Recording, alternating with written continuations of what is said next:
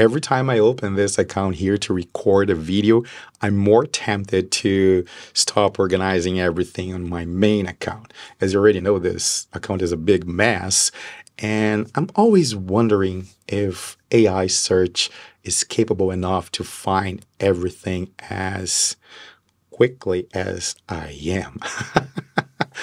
But that's a topic for another video. Before we talk about the two-way thing, though, we have to discuss the 3 calendars you can have on Evernote. Now, based on some of the comments I'm seeing on recent videos, some of you are still a little bit confused about that. So let's understand what are these 3 calendars. As you can see here, I don't have Google or Outlook connected to this Evernote account. However, there is still a calendar here. We have the Evernote calendar where I can create events and where I'll see all my Evernote tasks. But this calendar has nothing to do with Outlook or Google Calendar. It is relatively new, and I guess that's what making people kind of confused about it. But again, this is a separate calendar. It is the Evernote calendar. And if I click here, create an event, or here, create an event, new event, you can see that I have the calendar here and the word events, just like here, events. So there is only one calendar, the Evernote calendar, and the events space where I can create an event. So let's do that.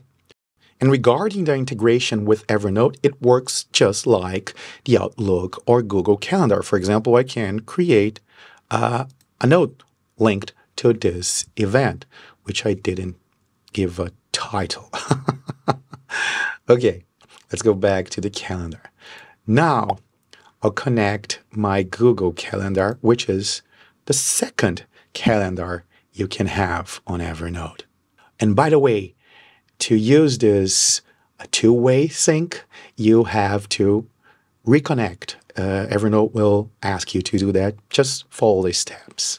Okay, did you see what just happened here? Now we have the Evernote calendar and also the Google Calendar, meaning that if I create a new event now, I'll have to choose where I want that event. If I select the Evernote calendar, it won't synchronize with everything, only with the other Evernote accounts, of course.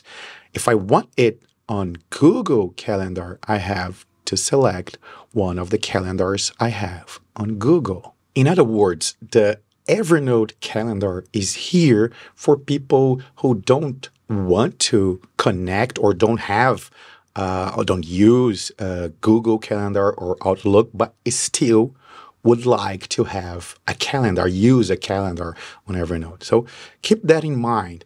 This is a different calendar. It has nothing to do with Outlook or Google Calendars.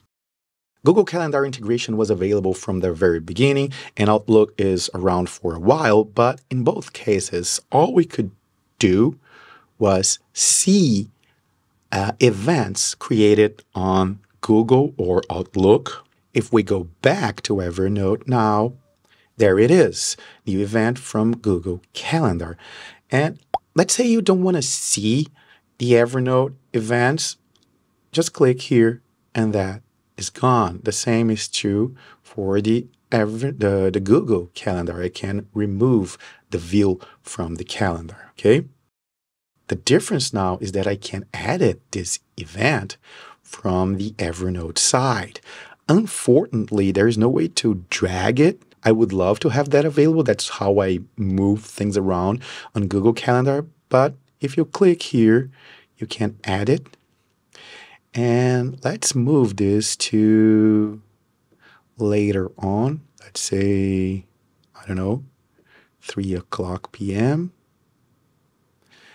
And as you can see here, this is the Google Calendar. So we move that to a different time. So let's go back to Google, and there it is. Pretty cool, right? But there's one more thing I can do here. I can create an event and select the Google Calendar created on Evernote.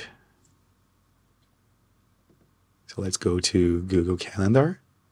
That's pretty cool, right? If we think about it, it's as having a centralized hub. You can have all your Google calendars, all your Outlook calendars, and even an Evernote calendar with your tasks. In my case, for example, I have a personal and a professional calendar, two different accounts. To Google. One is the Google Free account, and the other one is a Workspace account.